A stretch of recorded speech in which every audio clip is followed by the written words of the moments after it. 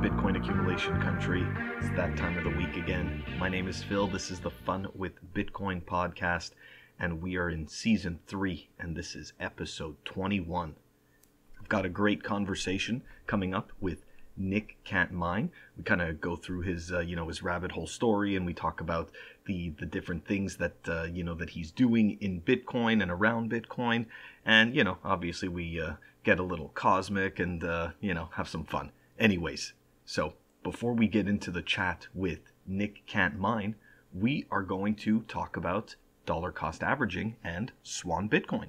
For anybody who is interested in dollar cost averaging and who wants to be purchasing Bitcoin but doesn't want to be spending their time constantly watching the charts and listening to traders that they really have no idea whether these people are credible or not, and you kind of just want to put this in in a passive sleep mode where you're simply just accumulating and hodling and then being able to transfer that Bitcoin out to your own private address.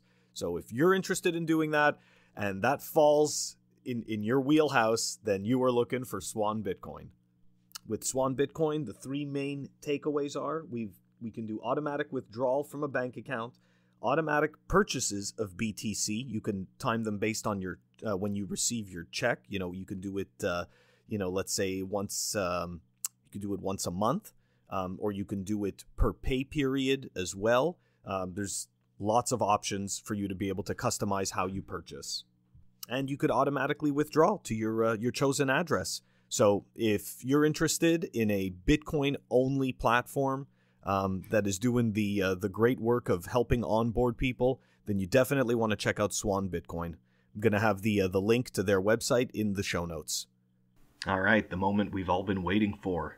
Here is my discussion with NikCantMine. All right, everybody. Thanks for joining me on another episode of Fun with Bitcoin. I've got a fellow Bitcoiner that actually he was the first person who ever interviewed me, and that was definitely humbling, and I was really taken aback. And ever since then, I've watched his his tweets, and I've seen his kind of Bitcoin personality grow, and I'm super excited to have him on my podcast. I am talking about NikCantMine. Nick, how you doing, man?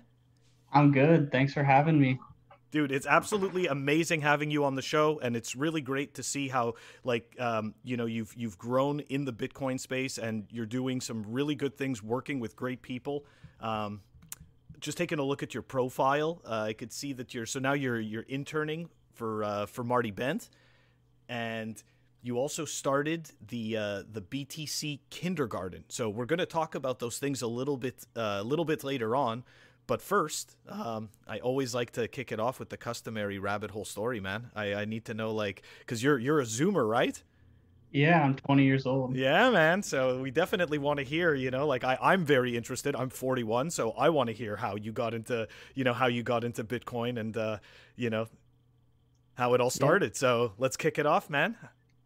First, I want to say just a big thank you for having me on the show. I'm a really big fan. I listened to pretty much all your episodes, and months ago, I even bought a sweatshirt from your store shop, and I really like it. So thank you. That's awesome. I'm really happy to be here. I'm proud to have you. My rabbit hole story starts off my senior year of high school, in the fall. I really was kind of thinking about college. I didn't really know what I wanted to do yet. I felt like I had to go away for college because that's just what everyone wants you to do. There's a local university and a local community college near my house, and I was fine going to either one of those two. But I remember talking with people about my future. I was like, yeah, I kind of want to get a job and start working and go to a local, the local university or local community college, because I got to start working on my future because my parents were moving a year after I graduated high school. So I wanted to stay in my hometown for a bit longer. And my parents were moving 4 hours car ride away from me. So I can't really live with my parents anymore and, live where I want to live. So I remember just I always wanted to make money. Obviously, everyone does. But I remember one day I just got home from school. I was sitting on my gaming computer. I think I was playing Overwatch. And it was like a few hours before I had to go to soccer practice. I grew up playing travel soccer on a really competitive team. And my brother and his friends come downstairs talking about some guy named Satoshi Nakamoto and magic internet money, Bitcoin.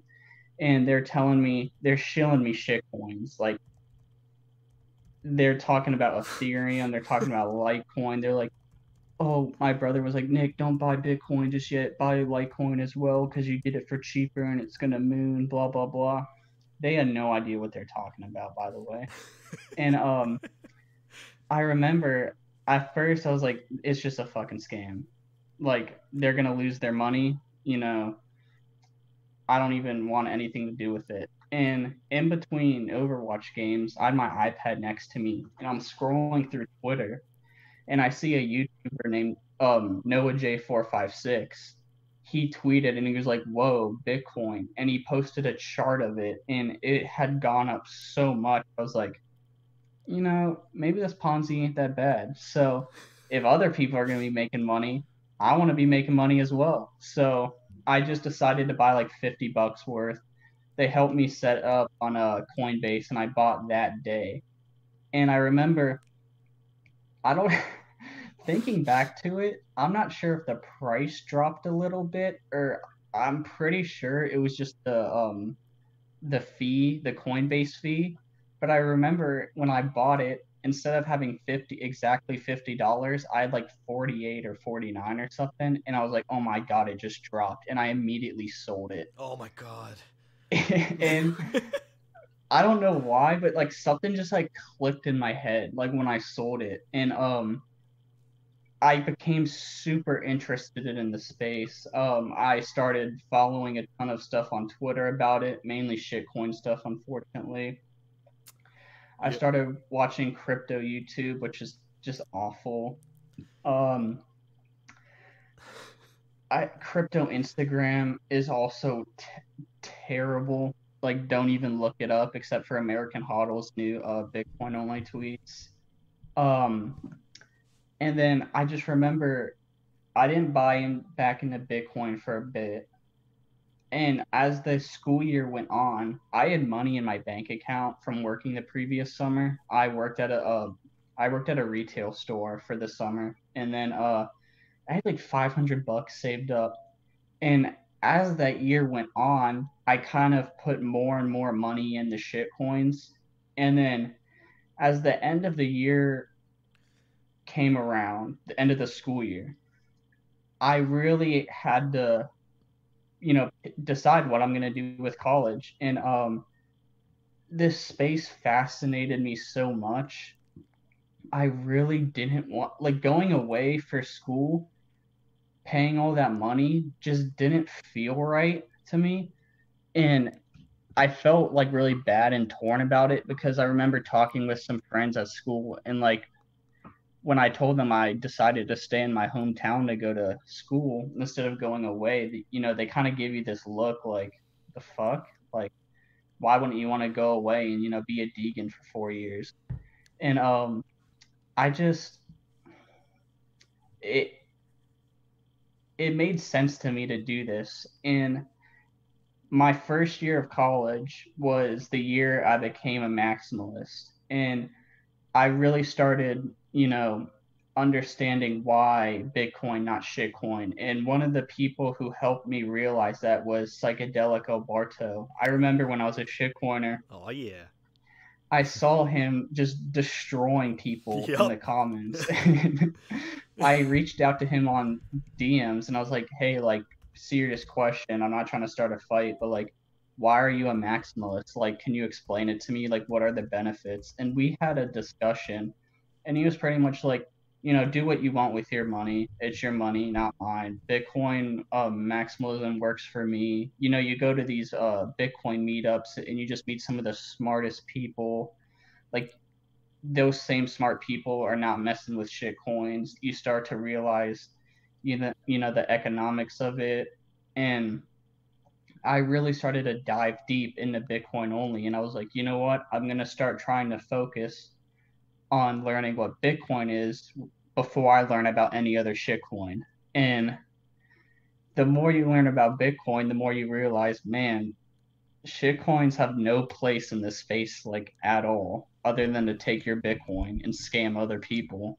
And so that summer I got a job.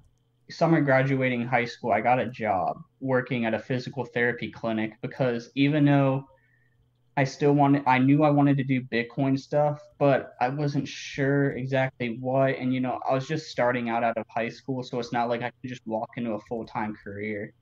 And I was interested in physical therapy. And my neighbor, his mom worked at a physical therapy clinic and said, hey, we're hiring, come apply and see if you get it.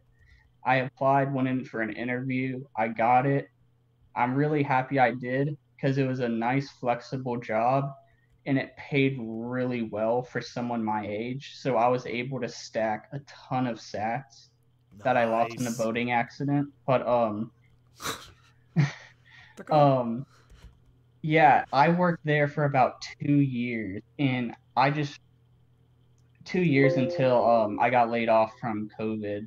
And then I just remember those 2 years of being in school and working was the biggest learning experience for me because it gave me so much real world experience, especially doing Bitcoin stuff, interacting with the people I've interacted with, getting the internship I got. Like everything's just been amazing. Like I feel like these past 2 years, I've learned more than I will, you know, once I'm done completing my bachelor's degree, or even if I complete it. And I'm really thankful to be here. And yeah, Man, that's you know what? That is absolutely an awesome story. So, uh, when you were finishing high school, I'm sorry, like what age is that? Like 16 or 17? I was 18. 18? Okay. Kids in my class were 17, 18 years old. 17, 18. Okay. No, the reason why I'm asking is because most people, even though everybody wants to earn money, right? Most people don't start to really take their finances seriously until much later on, because as you know, the Keynesian the Keynesian education makes sure that you don't question the knowledge that you get from school, and they just inflate the money supply, and one day you're going to be a good little happy camper and you're going to go pay some investment banker to go and invest your money for you so that it can grow, and possibly you don't end up completely broke and starving when you're older. So it's very it's interesting that you started so early to pay attention to the bigger picture, and for that I definitely congratulate you. Like I personally was only 20, I was 21. 21, I started to realize I'm like, there's something wrong. Mhm. So it's pretty cool, man. Thank you. One of the biggest things for me, like I said, was my parents have been dreaming of building their own lake house for years. We used to go to this lake every summer, and after the first summer we went there for a vacation, only for like a week. My parents were like, "We got to move down here one day." So they ended up buying a lot, and they sat on it for so many years, like 10 years before actually building on it.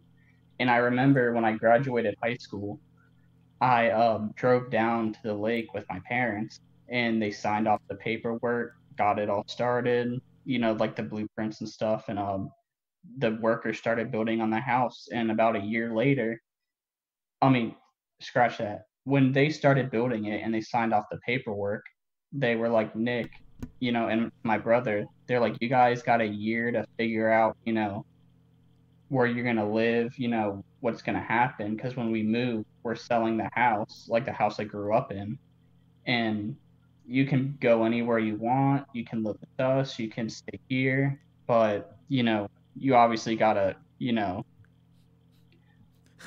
figure to out make a what you're going choice. to do. Yeah, you got to make a choice. And so that year I was kind of like, man, like, I like the life my parents were giving me. Like, we grew up in, like, not rich, but like I'd say like well off, like upper middle class, and I was like, man, I don't want to like downgrade from that, so I got to start working now and saving money. So I tried to save up enough to get my own apartment.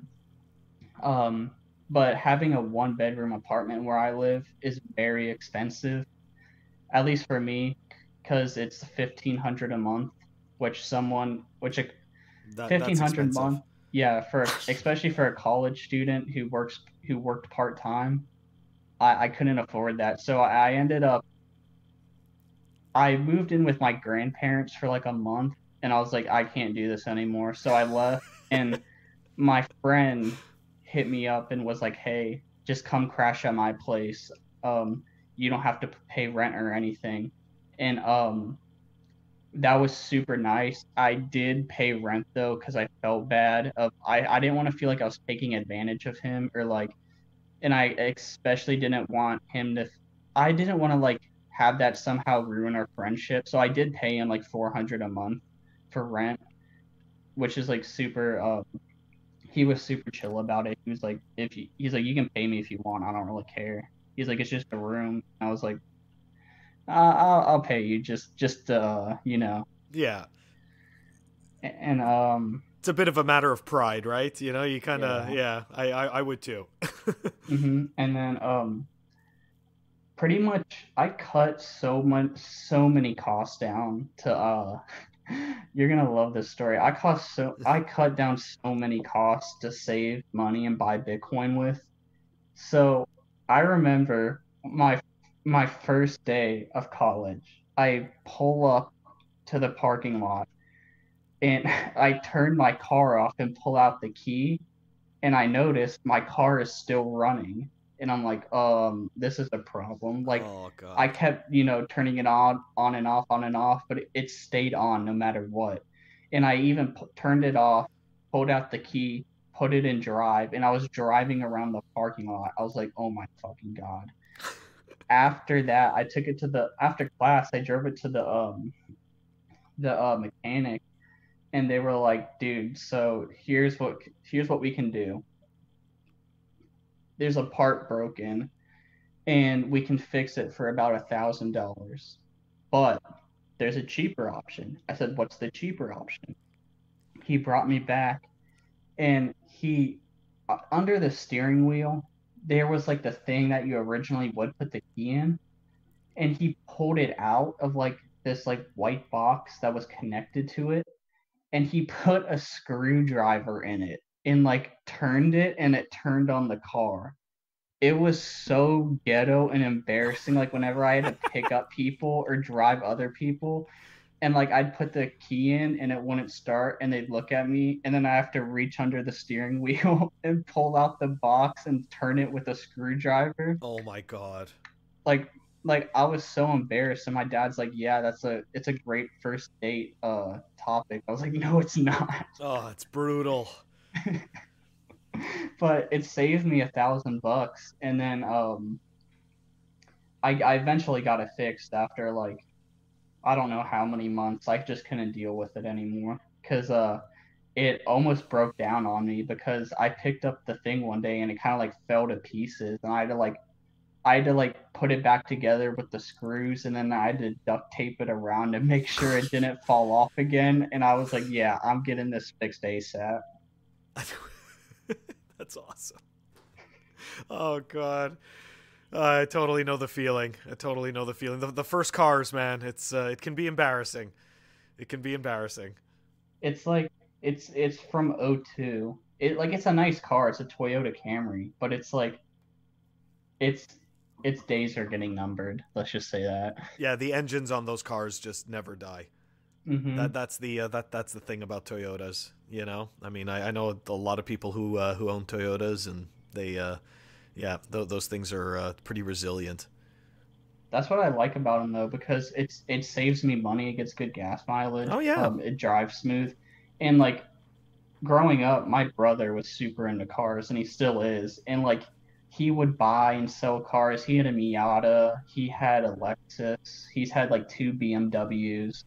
He's had so many different cars that he like gets new rims on them. He puts like exhaust pipes and like lowers them. Like they're like the cars are literally sitting on the ground. Yeah, And that, I remember like driving that in school, like when he would drive me, because he was only 2 years older than me. Like my freshman and sophomore year when he'd be driving me, like he put this pipe on the back of the car that was loud as fuck. oh yeah, Like man. it woke up all my neighbors every morning. And like going into school, it was just so embarrassing because like it's like 7, 8 a.m. and then you just hear this huge rumble and like this little tiny car is being loud as fuck. And it's not cheap either to do that to your car. I grew up with a lot of people that would pimp up their rides, and like slam them and put the rims and change out like the insides and put like graphite interiors and all this stuff. And man, that stuff is not cheap. That was my brother and his friends, and I can't tell you how much they tried to get me to do the same exact thing. It's good that Because like after a while of like accumulating wealth of working my job and saving in Bitcoin, they were like, dude, you have enough. They're like, dude, just spend like 5K and get a car, and then just buy a cheap car off Craigslist, then just slam it out. And I was like, I'd rather have the Bitcoin. yeah, that's if there's one thing. Okay, so with cars, essentially, at least what I've learned is that I mean, obviously you need to get from point A to point B, but cars are always a money pit. Like Mm-hmm. it's a losing proposition. So sure, you buy a brand new car, you drive it off the lot, it loses almost half its value, like immediately when you drive it off the lot. Mm-hmm. So then there's also the aspect of if you go and get a used car, right? You just got to get one that's within like 3 years that doesn't have too much mileage on it, and you could drive that thing for 10 years. And it if you're going to do that, it's better to own your car than I think than to lease it. I know that there's plenty of people that beg to differ and think that every 3 years getting another car and always having to dish out $500 a month makes sense. But if you ask me, it makes no sense. Mm-hmm. Like it just doesn't. The math just doesn't work out. You really don't end up, if you don't buy a piece of shit, then you shouldn't be doing that many repairs on your car. So it shouldn't be costing you more to own a car than to lease a car. If it's costing you more, then sorry, you're doing it wrong. Mm-hmm. Uh, my senior year of high school, I had a friend who's a year younger, and he's in his junior year of high school, and he's going to college the next year, and he was telling me he wants to get a credit card and stuff, and I was like, whatever, that's fine.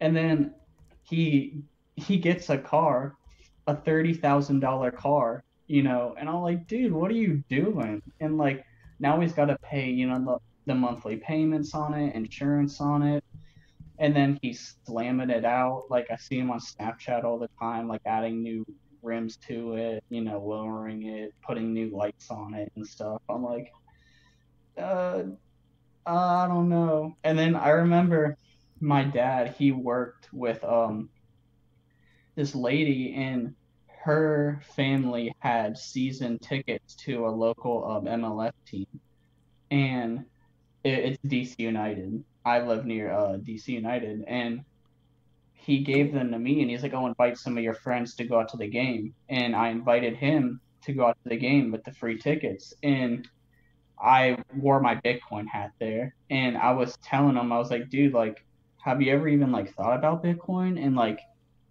I could just tell he was not interested in it at all. Like, all he wanted to talk about was cars and like spending more money on that and stuff. And like, I didn't like, hassle him about it because like I hate doing that to people. I really do. Except if it's like my mom and my dad. Y- But yeah, like that day I talked to him about Bitcoin for a little bit. He was not interested. I talked to him about it again, just like meeting up and hanging out with him and stuff. And like it's funny because the people who are spending so much money on like materialistic stuff, like don't spend like a few seconds like actually thinking about Bitcoin, and like I honestly doubt he's ever even looked up anything about it. I think it has to do with the fact that there's no instant gratification, right? Like, I mean, let's face it, right? Saving isn't sexy, right? It's kind of boring. Like, you're going to go and, pick up, let's say, you're going to go pick up a girl to, take her out. Talking about savings and Bitcoin isn't really the sexiest thing. It's so much, it's so much sexier to like pull up in, a sick ride, and have it slammed and, go and like have these really expensive experiences. And I mean, that's good times, right? Like, why not? But the thing is that in the end, right, you could still do some nice things, but you can also be saving for the future, which, to be honest, the future is all you're going to have. Like, I promise you, like when you're 18, it seems like everything is happening right there on the moment. But trust me, the rest of your life is way longer than that time span when you're blowing money on useless crap. Like when you're blowing all that money on useless crap, all of that money could actually be, put into a vehicle. In this case, Bitcoin, of course. But, before Bitcoin, all we had were investments. You could actually do it back then.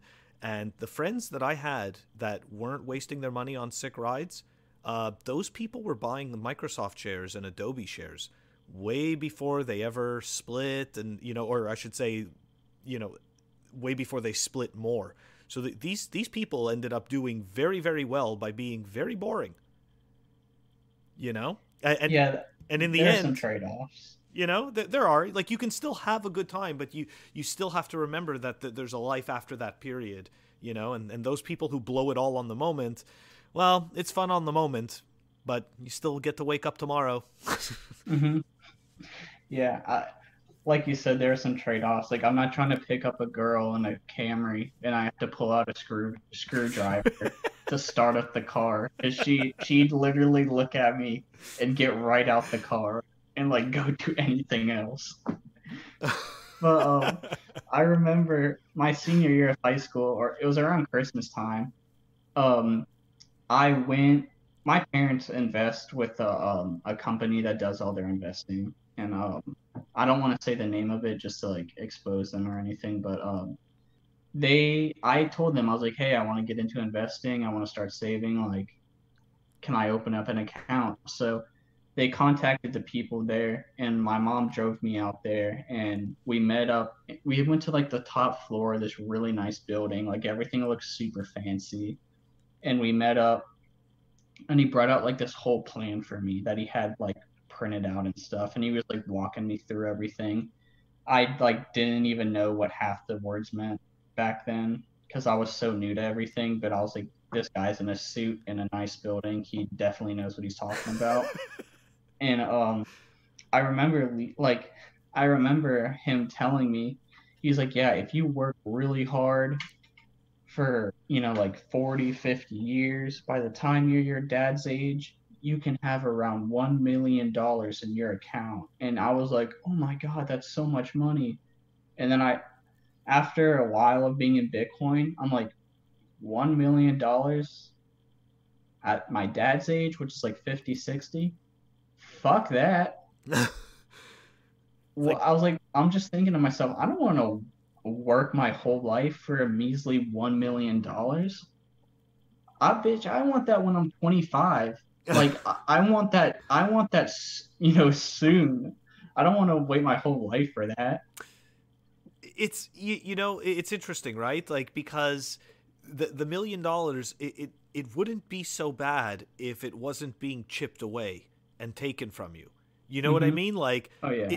Let's face it, right? Like, if the buying power was retained and they weren't printing everybody into poverty, ending up being 57, years old with $1 million, it'd be cool. But the problem is that you're going to end up being 57 with $1 million and have the purchasing power of 100K. So it's like, oh, yeah, no, that's something that I think a lot of people fail to see. Like a lot of like my parents don't see that at all. They just see their USD number go up, but they don't even realize the purchasing power is going down. It's the trick. It's the trick of cheap crap. Okay. You see, like, so, cause I'm an old fart. Okay. When you bought toys in the 80s, toys were actually made of metal. Like you bought a toy and it didn't just break. I mean, don't get me wrong, it was a toy from the 80s, so it was a piece of shit and it didn't work. But it didn't break. So it wouldn't fall apart because it was made well. And even toys before that were made better than that. So what they did is, if you think about it, right, like they've just cheapened everything. Like everything you buy for the house, everything you buy for just your life in general, it's all just cheapened. All the materials are cheaper. Everything doesn't last as long for the most part, So that's all they had to do to make it seem like your purchasing power hasn't gone down. It's just a trick. It's just fiat garbage they're feeding us. Like whenever I buy clothes, like I hate overpaying for shit that, like you just said, isn't going to last long, isn't that good of material. Some of my favorite pieces of clothing came, from a thrift store for like $5 or less. Like, yep. I go thrifting all the time. Like, not like, I really hope that doesn't sound like, trendy or like young or like, oh, I'm thrifting. Because like a lot of kids I know do that, and it's so fucking annoying. like I'll go to like a Goodwill and I'll pick up a nice ass jacket made in some third world country that's like super nice, like, and it's just made really well and it's lasted me years, and I'm really happy with the stuff I find. Oh, that's more than huh? Oh, go ahead. Sorry. Oh, I was just gonna say more than a lot of the stuff I pay for, like from Amazon or something, like the cheap China shit, Oh, absolutely, 100%. I mean, I can, I can tell you, I can tell you for a fact that a lot of the things, even if we're talking about clothing, right? Well, now you can go and buy a T-shirt for $7.99 at Target or Walmart, but look at the quality of that shirt after you wash it 3 times. Like it just completely falls apart, It's just, all it is unfortunately it's just garbage. And the reality is that we've all accepted this because we all want what is perceived value. So everybody sits there and we all sit there and go, I want to get the best deal. It doesn't matter if the best deal is selling out your neighbor, or causing a whole bunch of people to get unemployed and everything like that. It doesn't make a difference. I just want the best deal. And every single person thinks like this, or a very large number of people think like this. So, I get it, right? Everybody wants value for their dollar, but at the same time, I think that we need a flight back to quality. And that's, I believe, what Bitcoin kind of does by creating that base, right? That solid monetary base, is that we can build quality structures on top of a quality base. It reminds me of what you just said of the people on Black Friday when stores mark up their prices and then they cut them so it looks like you're getting a deal. Then everyone rushes to the store to buy like TVs and shit they don't need and new phones and stuff. And it's interesting to see how Black Friday continues to go on under a Bitcoin standard. How long ago? You know what? That's a great example. How long ago did you buy your TV? My TV? Yeah. My parents have 2 TVs at our house. At the house I'm currently at. Okay. I don't have like a TV myself. Oh, that's okay. But like, so let's say, just for example, right? How long have they had those TVs? One of the TVs is pretty new.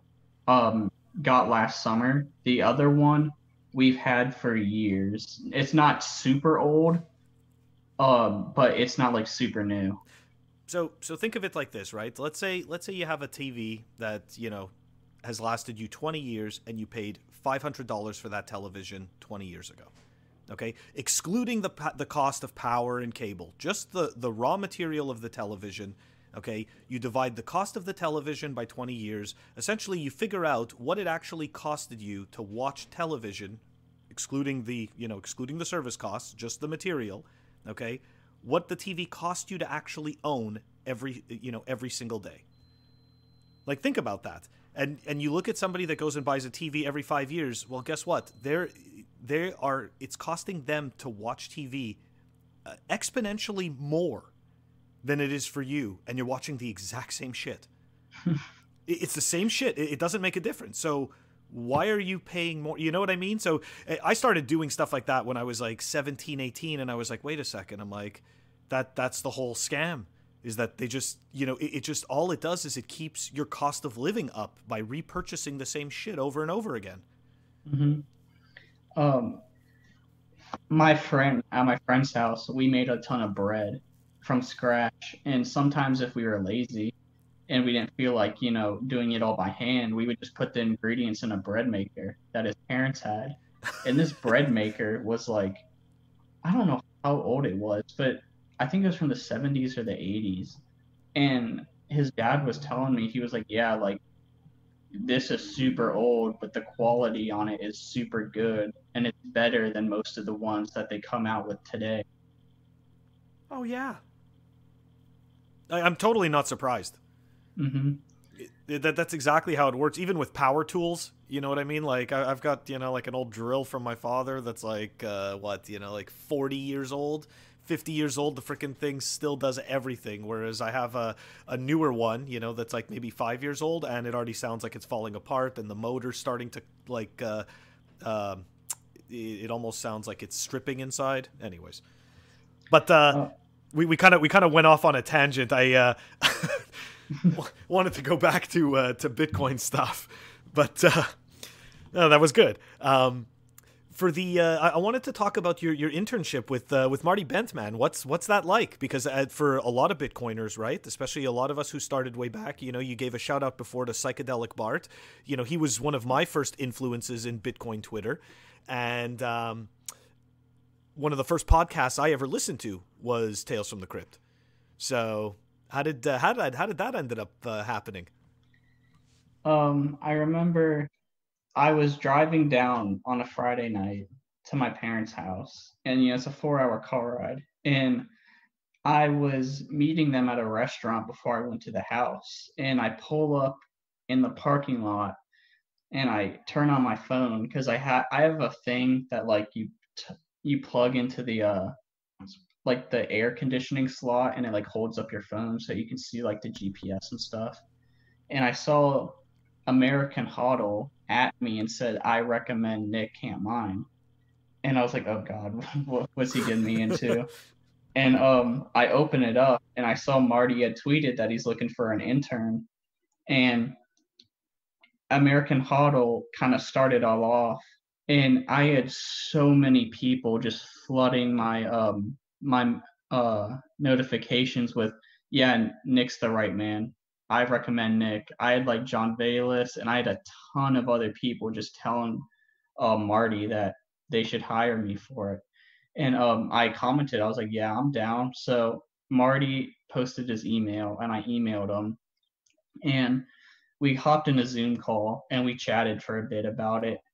Because that day, Brady, Citizen Bitcoin, he DM'd me, and he was like, "Hey, we're starting Swan Bitcoin, and I was meaning to DM you this a while ago, but do you want an internship with us? We'll pay you X amount of money and have you do like articles and Photoshop and blah blah blah and all this other stuff, content creation wise."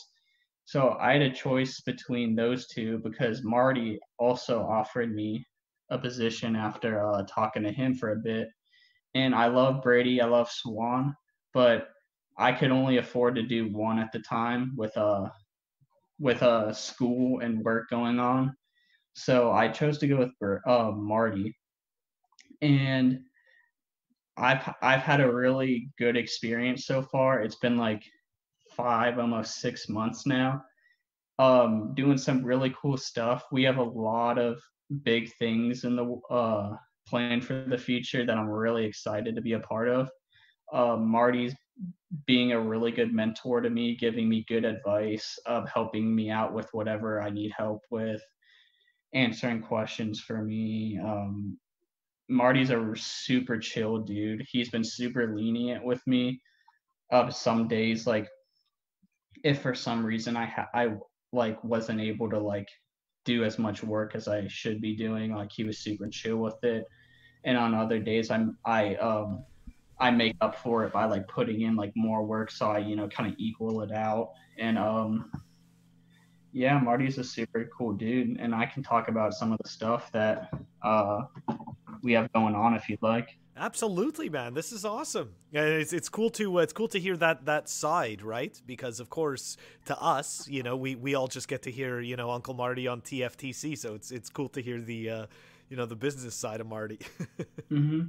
Marty has a ton of stuff going on in his life. Like he's a super busy man. Like I don't know if people like realize how much he really has going on, and including that, like around the start of my internship, a big congrats to him because he just became a dad, and he's super happy with that. He sent me a few pictures of him and his kid. um he just seems super happy with everything, and I know like sometimes we'd be video chatting, and then like you'd hear his baby and he'd have to go off and help his wife with the baby and stuff, and it's just like really cool to see that. And That's fantastic.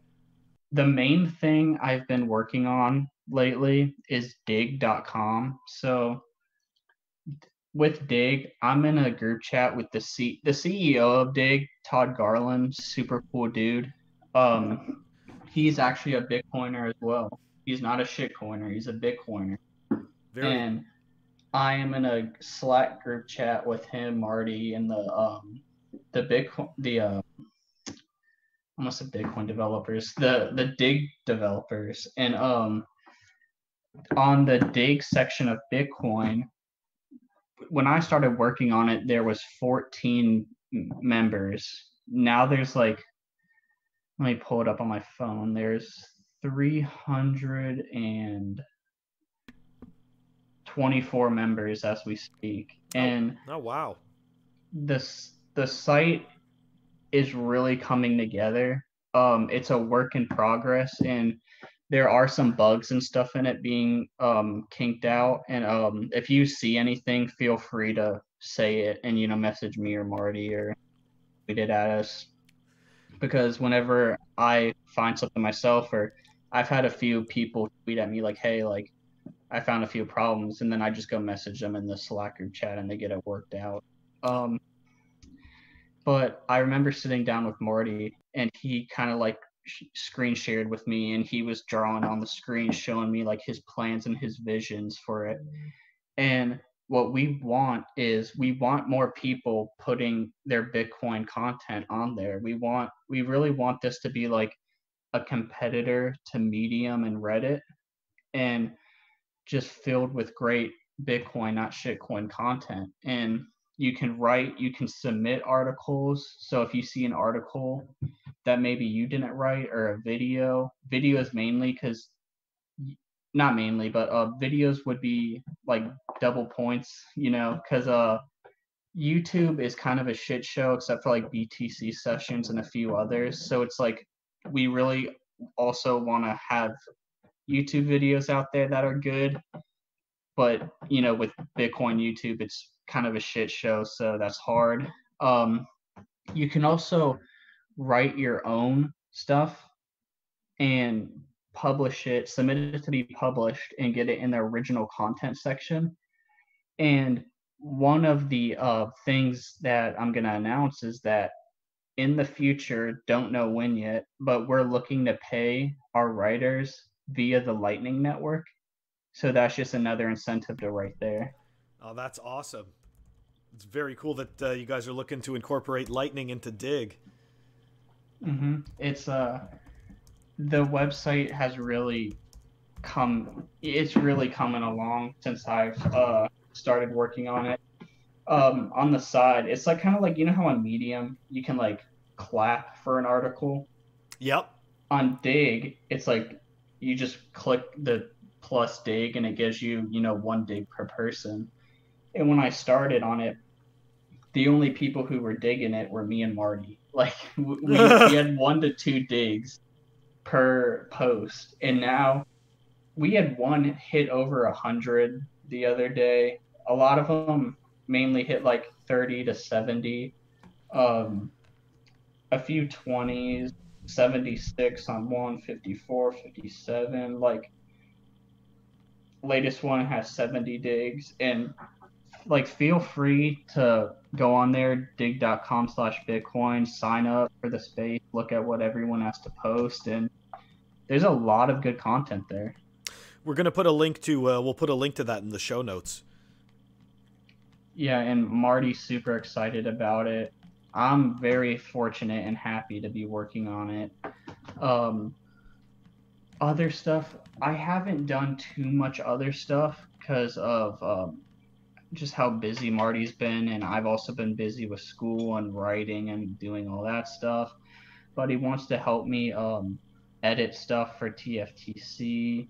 There's some marketing stuff he wants me to help edit, like ad placing and stuff. And I feel like I have a lot of good ideas to market towards people my age. Like I mentioned Snapchat because they weren't looking at Snapchat yet, but like pretty much everyone my age, mainly younger, because as you get older, you kind of lose interest in Snapchat. Because Snapchat's cool. You kind of only use it to talk to girls, but like as you get older, you kind of like stop being a kid and you're like, yeah, I just want to talk to them like over text or in person, you know? So it's like Snapchat is super popular with the younger group of people. And I constantly see Coinbase ads on there. And like, Ugh. It's super annoying because it's Coinbase, but then it's also Bitcoin. It's like, oh, that's cool. I would rather it be like Cash App or Swan or like Digg, obviously, or like I mean Digg doesn't sell Bitcoin, but you know what I mean. Like Yeah. anything but Coinbase. Coinbase is a disgrace. Mm-hmm. There you Do you go. see what Brian Armstrong tweeted yesterday? Oh yes, absolutely, absolutely. Right? He tried to you saw the tweet, right? He tried to shill shitcoins to J.K. Rowling. And it was a fake account too. That's right. That's right. It was a fake account. He couldn't even tell. I think it was like the Loom Dart account or something like that. Like really? That guy's a putz. It just shows how incompetent they are. Like I deleted Coinbase a while ago, and I'm so happy I did. They just seem like such a scummy company. There's so many better options. There really are. You know, you go to Swan, you can go to Cash App. You know, if you're in the States, you know, you definitely. That's right. You can go to River Financial. It's ridiculous. If you're in Canada, you can go to Bull Bitcoin and sign up over there. You know, like there's plenty of legitimate places where you can go and get Bitcoin that aren't shitty Coinbase. And also, there's in other countries where you don't have a good place like Cash App to buy, where like let's say it's harder, the fees are higher.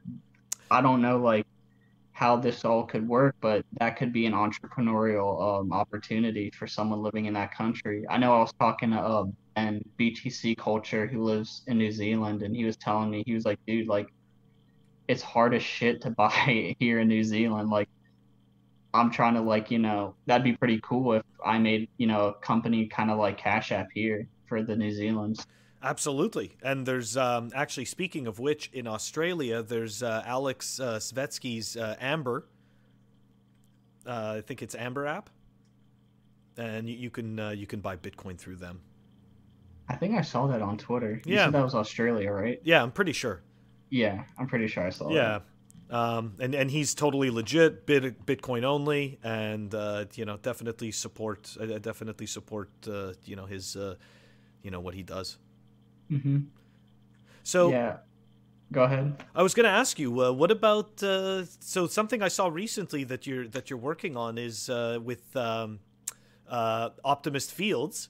Shout out to Optimist. Is BTC Kindergarten. What's going on with that? So about 7 months ago, I think we got together and we were like, hey, like it'd be pretty cool if we made a video on YouTube about like just introductory Bitcoin stuff. And we did that, and we answered like super simple questions, just like, you know, to get people's feet wet into Bitcoin. And that went pretty well. It was one of my first videos ever, so I was super nervous to do it, and it kind of I'm not sure if it sucked or if it was just really, I don't know. But Jeremiah hit us up and was like, "Hey, you guys need to do that again because I'm getting a ton of people commenting. I mean, not commenting, talking to me in real life, asking me normie questions on Bitcoin, and they're just not understanding it from me." And we were talking about it to him. We are like, "Yeah, we'll do an episode or two and just see how it goes." And he had this idea of doing it like a live talk radio show.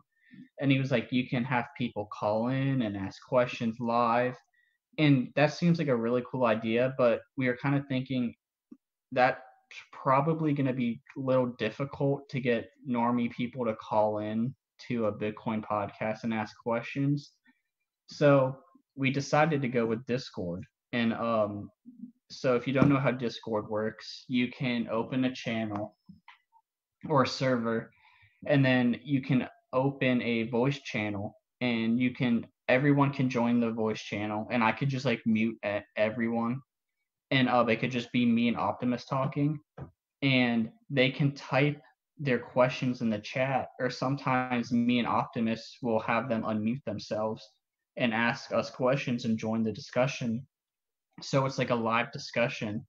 And we do have a guest coming on this Thursday, but the next Thursday we're just going to have like an open classroom type, so like everyone's unmuted, and when we ask questions, like everyone can talk and chime in and give their thoughts on stuff. The first episode we were pretty nervous to do, especially because there was a gold bug who was like he was really trying to debate us hard on it, but he was pretty cool though. I thought Optimus was gonna get a little heated there for a minute, but like it all went good. But he was just saying stuff like he was pretty much making the argument that if he can't hold it, it's not real, and like, oh well, what can I do with Bitcoin if it goes to zero? Like if gold went to zero, I could still use it, as jewelry or blah blah blah. Yes, of course, the utilitarian thing, because I'm always so happy to sit there and make trinkets. Yeah. Right? Everybody just has a smelter in their backyard. Oh yeah, I've got a smelter. It's right there. Yeah, I'm going to smelt this down. Turn it into something useful. These people are fucking retarded. We didn't want to like call him out and like say he was fucking retarded on like the first episode, but like I'm sorry. No, you're good, because we were thinking the same thing. Like I can't stand people who are like that. Like if it goes to zero, you have a way bigger problem. Trust me, you're not going to sit there and want to start smelting things.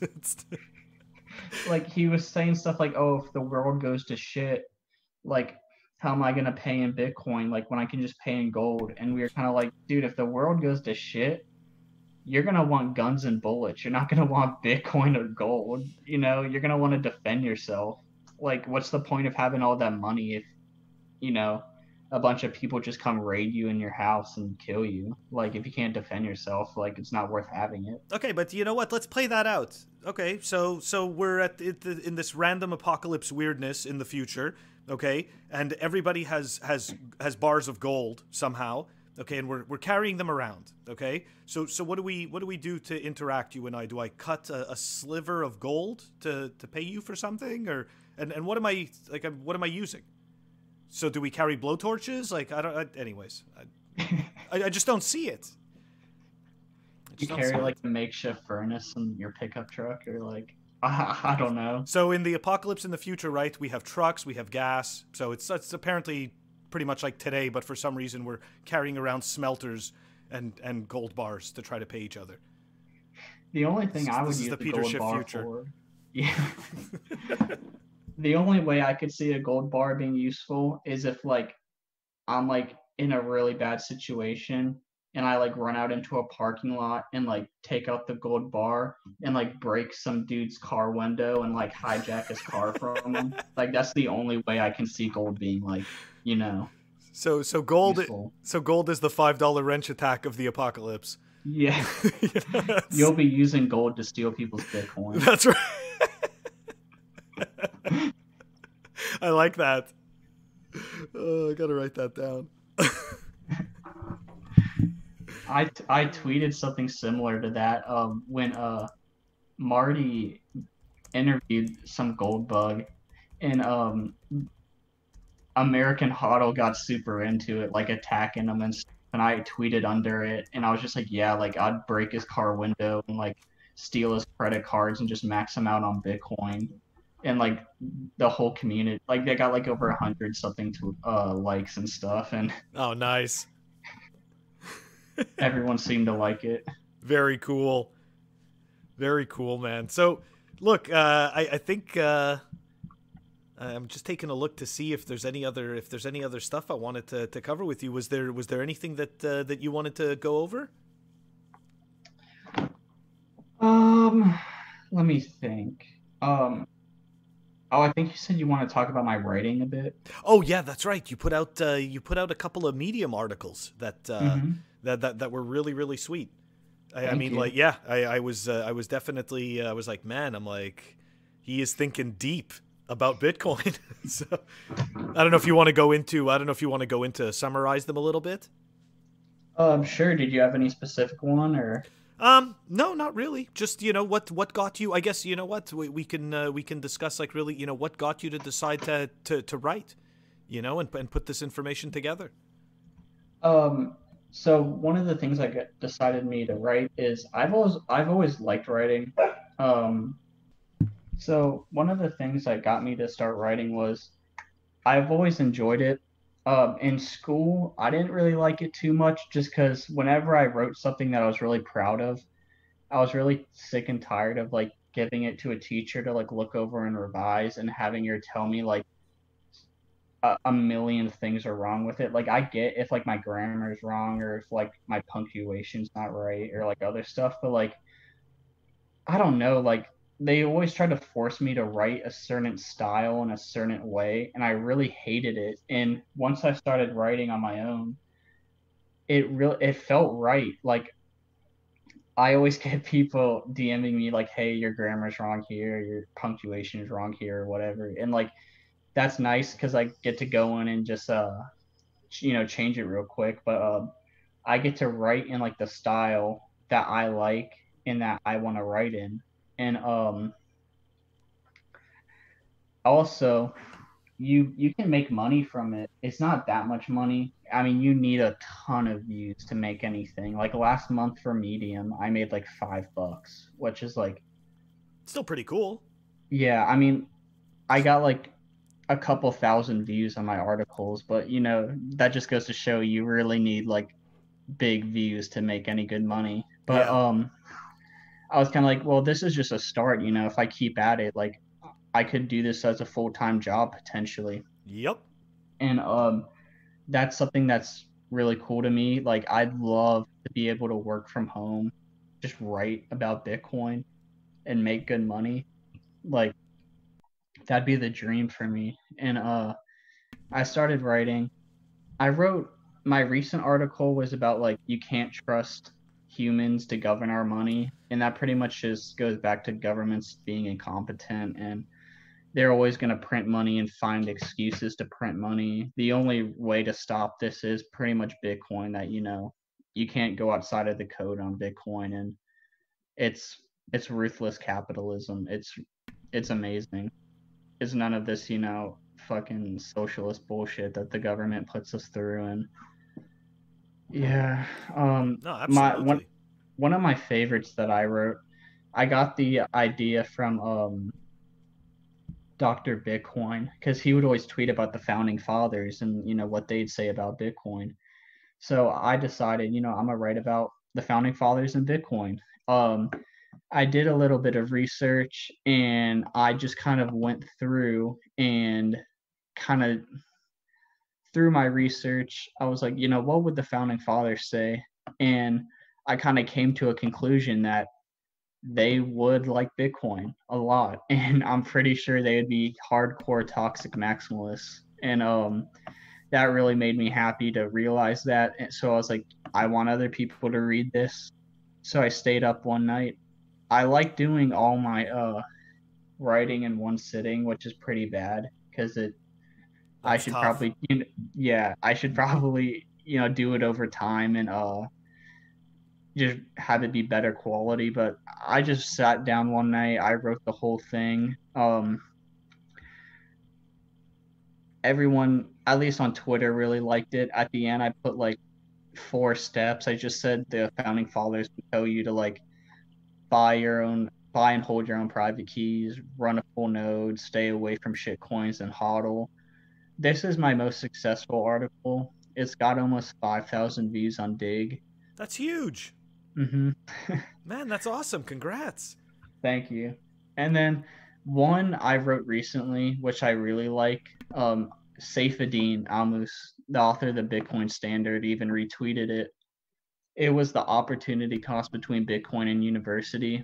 And it was pretty much just my thoughts on, I kind of gave like a little bit of my rabbit hole story when I was, a senior in high school. And I was talking about how, the money traps and scammy behavior that goes on in this time. And I really touched on the points of how predatory banks are. Because when I turned 18, I would get mail, like physical mail and email, constantly from my bank asking me to take out a credit card, student loans, and to go on a vacation. They're like, "Oh, you're a senior in high school, you stupid fuck. Go on a vacation, take out a loan with us." Oh my And God. it infuriated me because like I knew better than that. Like they should know better than that. Like, well, they absolutely do, which is why they're doing that ad. Like, because they're scumbags. And it just pissed me off thinking there are so many kids who fall for that shit. Like, they know, like you said, they know exactly what they're doing. They're trying to get young people who most likely don't have a job, most likely are going to college, which is already extremely expensive. They have no money. It should be illegal for them to be pestering these young kids to take out loans. That really pissed me off. So I wrote a bit about that, and I wrote a bit about how you could take some of your college money and instead of going to that, like let's say go to a trade school or like community college and save your money and put it in a Bitcoin, and you're going to get a higher return most likely. Like from COVID, I saw USC, University of Southern California, they raised their tuition to like 56 or 58K, and they said that like they don't really care if they do online classes or not, like you're still going to pay it. And that really frustrated me because it's like these schools don't give a fuck about you, they just want their money. And yet many people are still going to be paying top dollar to go to these schools. Like, I couldn't imagine paying $56,000 to $58,000 for online classes because of COVID, let alone even in-person classes. That's just way too much money. It's a complete racket. That is exactly what it is. And it's so hard. Like, it's for someone my age, because I chose to go to community college, and I have 3 more classes that I'm going to finish next fall.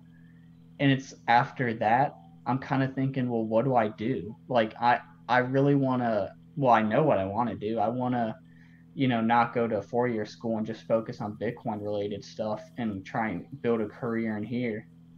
But then also it's like, everyone expects you to go. And it's like, if you don't go, it's one of the things in the area I grew up in that really annoyed me is like, especially among the parents, like the parents just want you to go to a top school so they can sit around the coffee table and brag about their kid, like, oh, my kid goes to this, my kid does this. Like, I remember talking to a girl my senior year of high school, and I asked her why she wanted to go to the school she went to, and she was like, oh, well, they have a really good football team, their campus is nice, their food is good.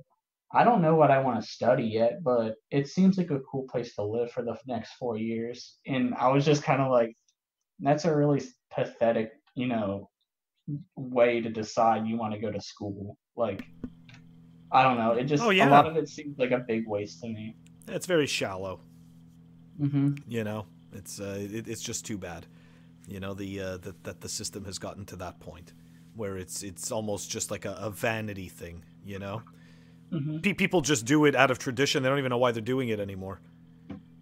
Yeah, I know. Like me and the Zoomers, we talk about it all the time. And I know Jacopo wanted the Zoomers. Shout out to all the Zoomers, by the way. But Yep. Jacopo, he was going to study abroad, and he convinced his mom to let him have the money, and he just put it all into Bitcoin, which I was so hyped to see. That is so genius. Good for him, man. And then I know some of the other Zoomers, like Sam. He's been working. After high school, he took a couple years off to work a job and save up for that, as well as stacking sats. And all the Zoomers just work their asses off, and they're fucking. I can't even find the word for it. Like, they're a cool ass group of people. Well, all of them. Shout out to the Bitcoin Zoomers, the future Bitcoiners. Shout out Sam, Jacopo, Seb, Stacker of the North, aka Berlund, Shammy, Biddy, Joker, Spook. I'm missing one. Why am I missing one? Who's the one I'm missing? There's 9 of us. Oh wait, no, I'm done. I said all of them. I realized I'm the 9th. I'm the 9th. Yeah. That's awesome, dude. Well, look, it's been absolutely amazing having you on and getting to shoot the shit with you. Really cool, man. Thanks for having me, man. I really enjoyed this. And I'm super excited to see, you know, what else you end up doing in Bitcoin. And I'll be right here, right along, watching the journey, man. It's really cool. Thanks, man. Also really excited to keep continually listening to your podcast and see where you take this. There's a lot of normies that are going to be coming in looking for content. Thank you very much, man. I really appreciate it. No problem. All right, cheers. See ya. I hope everybody enjoyed my conversation with NikCantMine. I'm going to put his contact details in the show notes as well. I'm going to put a link to his Medium so you guys can go and check out the articles that Nick has written. And as well, he is involved with Digg, so we're going to put a link to Digg. Thank you very much for listening. I hope everybody has a great week, and I'll catch you all next time on the Fun with Bitcoin podcast.